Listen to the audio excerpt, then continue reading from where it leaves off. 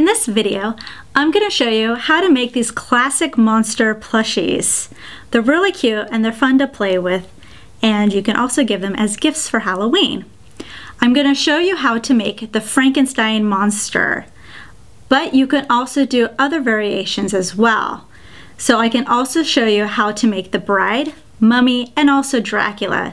They're made with fleece bodies and used felt to decorate, but then I also use other things like buttons, rhinestones, and ribbons also to help as well. So let's get started. In order to make the classic monster plushie, you're going to need the following items. You're going to need some fleece for the monster body, and you don't really need that much. The pattern piece is actually 5.5 by 5 inches, and you need to cut out 2 of these. So you just need a piece that's big enough for that. Then if you're doing the Frankenstein, Bride of Frankenstein, and Dracula, you're going to need some assorted felt here, and I'm using wool felt. This is for the hair, the outfit, and whatever else you want to do.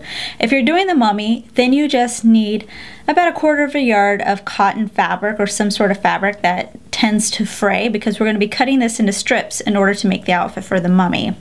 You're going to need the pattern pieces, which you can get online, and they're marked with which monster they go to. So in case of the outfit, it's going to say Frank, Bride, and Dracula, because you can use it for all 3 of those. So you just want to keep an eye on that for whatever one you want to do. You also need some buttons, and the size doesn't really matter, it's whatever you prefer, but I'm using 1/2 inch buttons, and you need 2 of those because that's the eyes.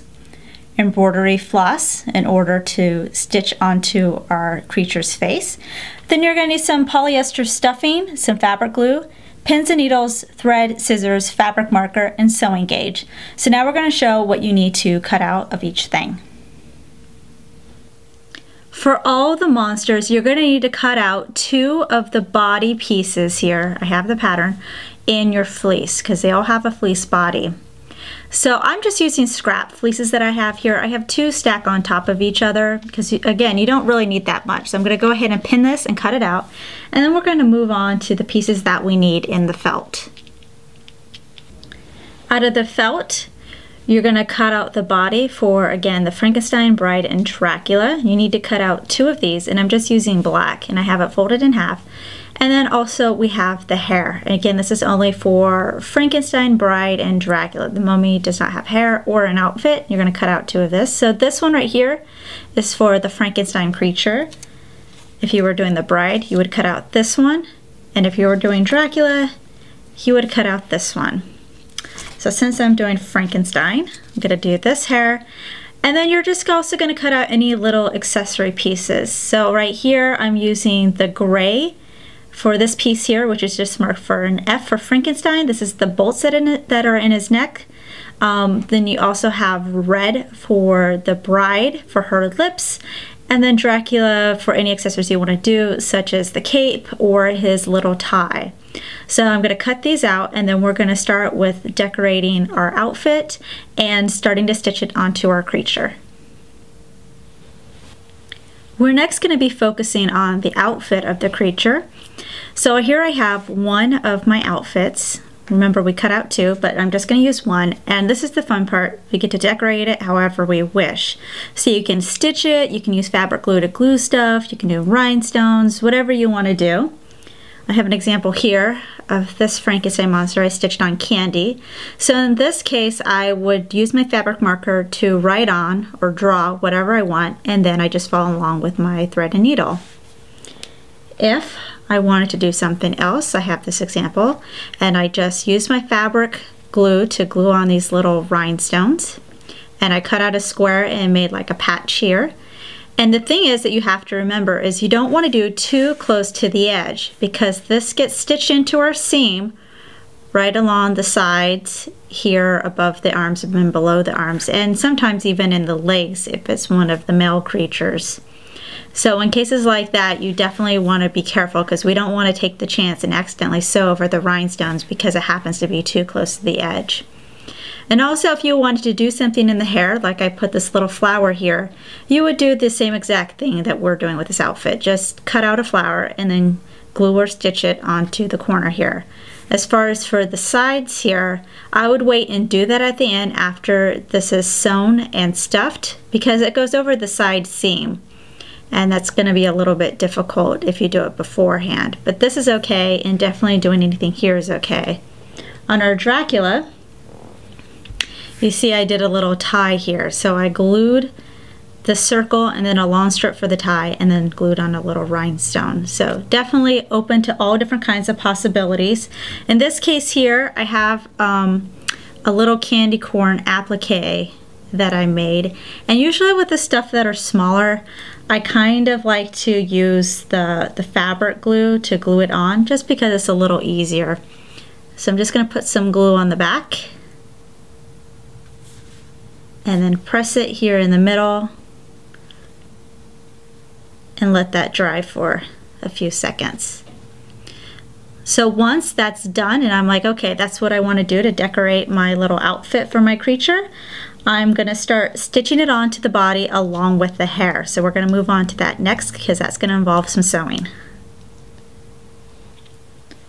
The next step is we're going to take our outfit and our hair and place them on the body. So I'm going to put this on this part, trying to match it up as best I can, and then the hair goes on the top, depending on what creature you're doing. So the thing is, for this part, you're going to want to pay attention to placement. So since this is the Frankenstein, we want it to look like he has pants. So we want to make sure that the bottom of this is at least between 1/8 and 1/4 away from this point right here between the legs.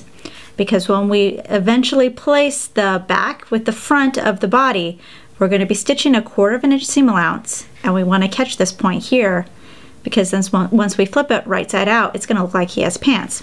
Now for the Bride of Frankenstein, we want that to look like a dress. So if you place this and it's still falling within that mark, you can go ahead and take your scissors and just trim a little bit off the bottom here. That's what I did with mine, because I wanted to make sure that it did not get caught down here and it was open like a dress. So once we have the placement, you're going to pin it, and you're going to do it both for the front of the body and also for the back, which I've already done here, and I've already pinned it.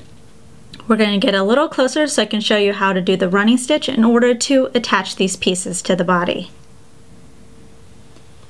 To attach the outfit and the hair and any accessory pieces that you wish to stitch on instead of glue, we're going to use the running stitch. I already have some embroidery floss on my needle, and I'm using 2 strands of that, and it's knotted, and I'm coming from underneath along the edge and coming up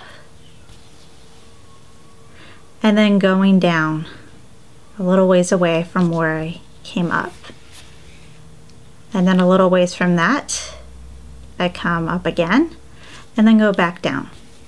And I'm going to do this around the whole outfit and the whole perimeter of the hair or any accessory pieces.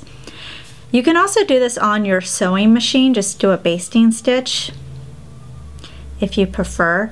I just kind of like the handmade look, so I like to do it by hand.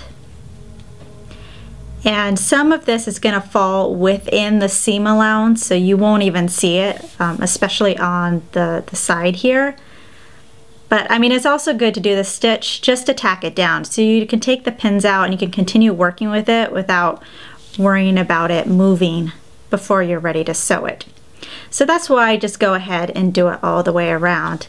And the other thing is, for the Frankenstein and the Dracula, like I said, you go all the way around. For the Bride of Frankenstein, if you want to tack it down, you can, but I normally just leave under here open again, so it looks more like a dress. So that's the only adjustment you have to make if you're doing the bride. Whoops. The bride doll instead of the Frankenstein or the Dracula. So I'm just going to go ahead and finish this. And next I'm going to show you how you would do it differently if you were making the mummy instead. If you're going to do the mummy, what you're going to need to do is take your cotton and cut it into strips. And they don't need to be perfect strips or the same length, because he's wrapped in rags, so they're not supposed to be perfect anyways. Once you have your strips, you're going to then lay it across the body any direction that you want. And you're going to baste stitch right down the center of the strip. Once you're done with that, you can just cut off the extra on the sides here. Now you can either do this on your sewing machine, which I like to do since there's quite a few strips and I like to do it quickly, or you can just do it by hand using the running stitch. So once you're done with that one, you then lay your next strip and stitch right down the center of that, and then do another one. Now if this was the front, you would need to make sure that you leave space for the eyes and the mouth. I have my example right here. So you can either do a triangle like I did, which is something like this, or you can do something in this fashion, just as long as you have enough room for the button eyes and the mouth. If this was the back, of course you can just cover the whole thing. So here's the back of him, and you'll see that at some points I've just left openings because I kind of like the way it looks, and after a while this type of fabric would start to fray, which I think gives it a nice little rag mummy look. So once you finish with that and you've stitched them all down and you've cut off the ends here, you then move on to the next phase, which we're going to be attaching the eyes and making the mouth, which I'm going to demonstrate on the Frankenstein creature. In the next step, we're going to start creating the face for our creatures. So I have my buttons, and I'm just going to place them temporarily right here. Now you can put the buttons anywhere that you wish. It's your character, you get to create the look. For the Frankenstein, I tend to put it a little bit lower than my other creatures, only because I want to make sure I have room to put his stitches along the top of his head. Once I have the eyes around where I want them, I'm then going to draw my smile with my fabric marker. So now I have something to follow for when I stitch my smile. But first I'm going to sew on my buttons. So we're going to get a little closer, and I'm going to do one at a time. So I'm going to go ahead and take this off. And when I'm getting ready to sew this button, I'm just going to hold it with my finger like this so I can keep it in place because that's where I want it. So we'll get a little closer so we can show you how to sew the button on. So to do the eye, I'm also going to get my double-stranded embroidery floss. I'm going to come up from underneath and get in one of the holes. I am the bottom left corner. I come up, so I'm making sure that the knot is underneath on the wrong side, and then I'm going to go diagonally to this hole up here. Go back in, and I'm going to try to get it in the hole that was right next to it. There we are. And then go diagonally the other direction. So I'm going to do this twice. And then you would do the same with the other button, tying a knot behind each eye. Now the only variation on this is for the bride. I also did little eyelashes on top of the eye, just to give it a more girly look, which I'll show you how I did that. Alright, so that's pretty secure. At that point, if I'm doing one of the male creatures, I can stop at that point and tie a knot. Just for the eyelash, I start really close to my button edge. You can even do a little bit in and then come out like that. And then just do a single stitch down a little ways on top. And then I would just do a series of these, maybe 5, just to create that little girly look. So I'm going to go ahead and do the other eye, and then we're going to work on sewing the smile. For the mouth, I'm going to be doing a type of back stitch. So again, I'm going to get my double threaded embroidery floss, and I'm going to come up, not at the edge of my mouth, but just a little bit into it, because I'm going to be moving backwards. So again, I'm coming up from underneath, so my knot is on the back. And now I'm going to put the stitch right at the edge of where my mouth is. And then I'm going to come up just in front of that previous stitch. And I'm not going to go to the edge of the stitch. I'm going to go a little bit into it and go back down.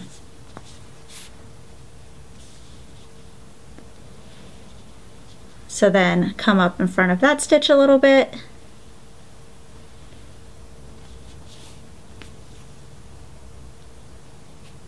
and then go into the previous stitch a little bit away from the end of it.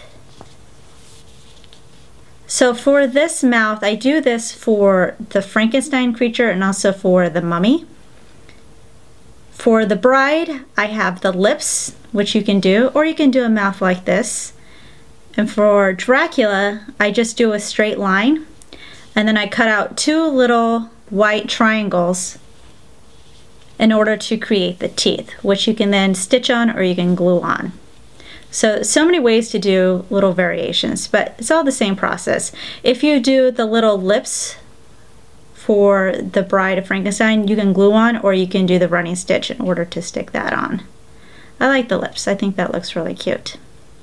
So I'm just going to finish up doing this mouth, and then we're going to work on the top, making the stitches for the top of the Frankenstein head. The next step is we're going to do the stitches for the top of his forehead. So again, all I'm going to do is take my fabric marker and I'm going to draw a line. And it doesn't have to be perfect. So the nice thing about making Frankenstein is he's stitched together, so I'm sure he's not perfect either. Now the variation, we have the bride. She has the stitches on her neck. So in that case, I would draw the line down here. You can also do this on the back of his head if you want it to continue over, but I'm just going to do the front. So once I have the line, I'm going to go ahead and grab my embroidery floss again, and I'm going to do a running stitch across from this side to this side. I've already started my running stitch along here at the top. So again, you're just going to come up and then go down, up and down. Once we get to the end here, I'm then going to start doing some vertical stitches just to create that Frankenstein stitch look. And it doesn't have to be perfect, and there's no certain order. I just randomly, like I'll start here above my stitch line, and then I'll come down below it. And then maybe I'll do one right here, and then come back up above the stitch line and go down. So just like that. So I'm just going to do this along the whole length of this. And then once we're done with this, we can move on to the next step. Once you've decided that you're done decorating your creature, what you're going to do is you're going to take your back and your front, and you're going to put them right side to right side and then start pinning them. But the thing is, with the Frankenstein, we need the neck bolts, so that's what we have these felt pieces for. And you're going to place them right above the arms. So in the T shape, the top of the T goes towards the inside. So I'm going to put that one right there, just like that. So now at this point, you'd put your back on top of your front, and you're definitely going to stick some straight pins right in that spot where the bolt is, because we don't want those to shift before we get a chance to stitch them down. Because the next step now is we're going to sew the 1/4 inch seam allowance around the perimeter of our creature. Now the thing is also, you have to remember to keep an opening so that you can flip this right side out when you finish stitching it.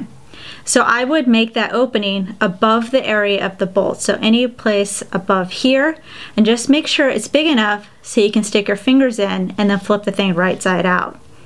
Now you can do it on the side or do it on the top. It's a little easier to do it on the top because it's a flatter area, so then when we do the slip stitch to close it, it just makes it a little bit more clean looking. So I'm going to go ahead and stick my pins in, and then go to the machine so I can go ahead and sew this. If you don't have a sewing machine, you can still participate. I would just keep them with the right sides facing out, so the opposite of this. Make sure that your bolts are between them with the T sticking out, and then do a whip stitch all the way around. If you don't know how to do a whip stitch, we have a video on our website which shows you how to do it. I'm going to do it on the sewing machine. So I'm just going to do a regular stitch at my 1/4 inch seam allowance all the way around, making sure to leave an opening. For those doing it by hand, you also want to leave an opening It's big enough for you to stick the stuffing in. I'm going to go ahead and stitch this at the 1/4 inch seam allowance, and I usually use my pins to form an X where I'm going to start sewing and where I'm going to stop, so that way I can remember where I'm keeping my opening. So between the 2 X's there's no stitches, so I start at this X, stitch all the way around, and then stop when I get to the other X. It's just good to remind myself. And some parts of this is pretty curvy, so I would definitely take your time. I still have to take my time if I want it to look neat. And definitely do some back stitches. And then just slowly make your way around your monster. See, now I'm getting to the arm. I can try to slightly curve. If I start getting off, I'm just going to lift this and turn it. And try to fall along the shape of the arm. Lift it, turn it, and so on. So you're definitely going to be doing this for both the arms and for the legs. We're next going to be clipping our curve, so then we can flip it right side out and then start the fun part of stuffing it. Once I finish stitching around the whole thing, I'm then going to cut out these notches all along the whole thing. This is just to help because it's so curvy, and so the seams won't pucker as much. Not that it really matters since we're filling it with stuffing, but I always like doing it anyways because it makes the seam look neater. So all you have to do is be careful not to cut into your stitches. So just cut out a little triangle all along the outside of your stitching. Now the areas where you have the hair and the outfit and it's a little bit thicker, I'm going to turn it this way because it's so thick, it's going to be hard to cut through with one take. So what I'm going to do is I'm going to do it separately. Turn this around this way. So I just have the fleece and felt of the top layer, and then I just do it for the one that's underneath. It just makes it a little bit easier on the hands to split the difference and do them separately, even though it takes a little bit longer. Just be really careful not to cut your stitches. So I'm going to go ahead and do this all the way around for my whole thing, and then once I'm done, I'm going to find my little opening here that I left, and I'm going to flip the whole thing right side out using my thumbs to sort of push it through the hole. So I'm going to go ahead, finish clipping my notches. I'm going to turn the whole thing right side out, and then we're going to get to the part which is stuffing our creature. To begin stuffing your creature, you're just going to take a little bit of stuffing. You don't want to try to do too much at one time. Stick it in your hole, and then you're going to push it down to the opposite end of where your opening is. So in my case, it's going to be the legs. Make sure it gets all the way down there. And then you're going to keep doing this until you have your creature as full as you would like. I like mine pretty firm, so I'm going to stick quite a bit of stuffing in there, but if you want it softer, you can go ahead and do it softer. So once this has been stuffed, we're then going to pin our opening close and do a slip stitch. After you finish stuffing it, you're then going to take your opening and you're going to fold in the edges, so now you can create a more clean looking surface right here. I'm just going to turn this over to the side. So you can see this is all folded in, and what we're going to do is a slip stitch in order to sew this opening close. So we're going to get a little closer so I can show you how to do that stitch. To do a slip stitch to close up my opening here, I'm going to need my needle threaded with some thread here and knotted on the end. And here I have the start of my opening right here. And I'm going to take my needle and I'm going to go on the inside of one of these folds here. Just grab a little bit of fabric. I'm going to pull it through.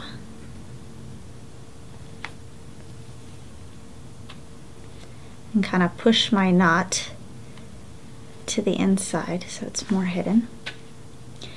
And then Now that I started on the top, I'm just going to grab a little bit of fabric on the bottom here.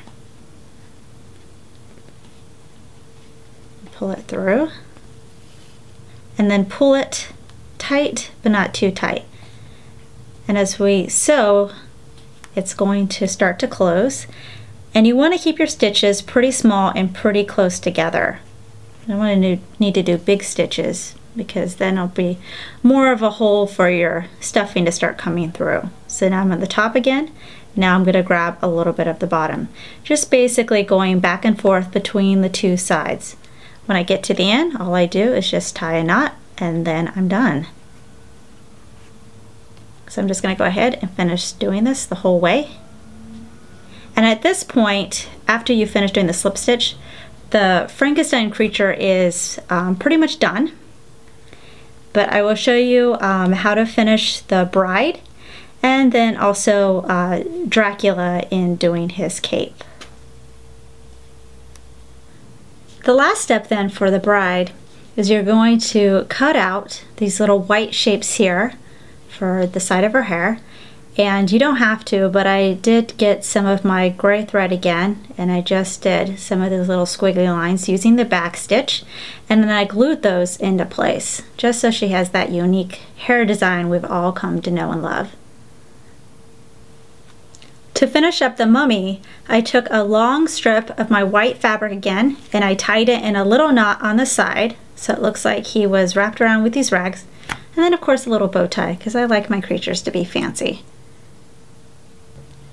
To make the Dracula cape, you're going to cut out the shape of the cape, which we have a pattern for, and you're going to take 2 pieces of ribbon, and this is 1/4 inch ribbon. You're going to take the end of one ribbon, and what you're going to do is you're just going to do a couple of cross stitches, stitching it to this top edge of the cape. And then you're going to take the other ribbon and do the same on this side. Once you've done that, it's complete, and all you have to do is just tie it onto the Dracula. And here we have the completed Frankenstein creature. So you can see he's adorable, but also it's a very versatile pattern, so you can make any monster of your heart's desire, or you can make something a little bit safer as well.